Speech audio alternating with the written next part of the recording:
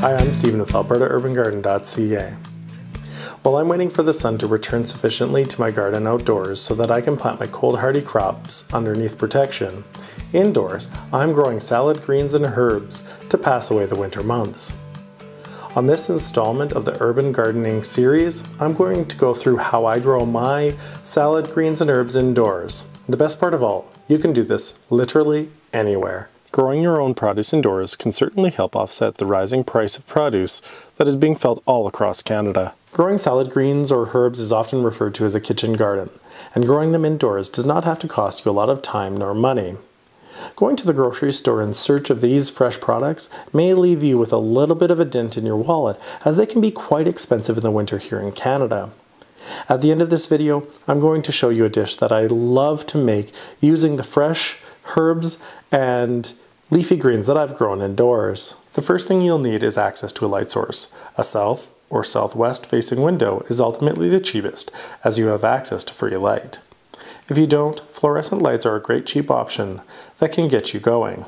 My growing area takes advantage of a south-facing window on the top and fluorescent grow lights on the bottom. I prefer to grow most of my plants on the top shelf, taking advantage of the free light that's coming through it to help keep my overall running costs lower. At the end of this video and in the description below, I'll put links to videos explaining what grow lights are, how to purchase them, and how I built this system behind me. Let's move on to starting your salad greens and herbs indoors.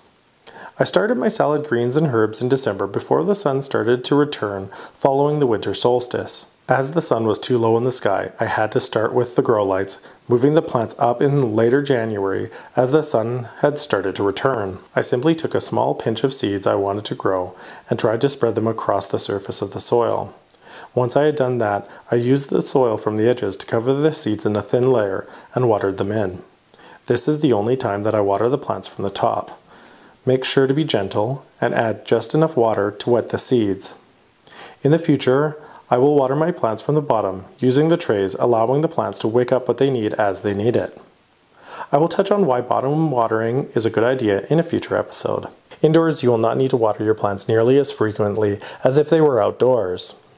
I usually wait until the pot feels light in my hands when I pick it up, and then I add 2 to 3 centimeters of water or 1 inch of water to the tray below it, allowing the plants to wick it up as need be. When the plants start to grow, I find I'll need to do this every 2 or 3 days. I started my indoor garden by planting sorrel, mosh, and claytonia for my salad greens, and thyme, basil, dill, mint, and rosemary to fill out my kitchen herbs. Herbs and cold hardy salad greens are especially easy to grow indoors, as they are well adapted to growing in lower light conditions. The potting mix that I have selected to use for my indoor growing is very important. I make mine from 1 part coconut coir or soilless potting mix and 1 part compost. The potting mix holds the moisture but allows for easy drainage, while the compost provides more than enough nutrients to allow me not to need to fertilize with store-bought products. You can thin your seedlings out using them as microgreens on your salads, and most of these plants, as they grow, you can cut and come again and harvest them frequently. If they stay healthy, I will continue to harvest them right until the spring when my garden takes over. Once I transferred my salad greens and herbs to the top shelf, they really took off, allowing me to harvest for some of my favorite dishes and garnish my salads. The best part about the salads that I have harvested is that the greens have enough flavor that I don't actually need to use a dressing, and my meals are much healthier. Today I thought I would share with you one of my favorite ways to use the basil that I've grown. Nothing brings back better memories of my garden than a fresh tomato basil salad. It is very simple to make. Take some tomatoes and cut them into bite-sized chunks. I really like doing this with my cherry tomatoes.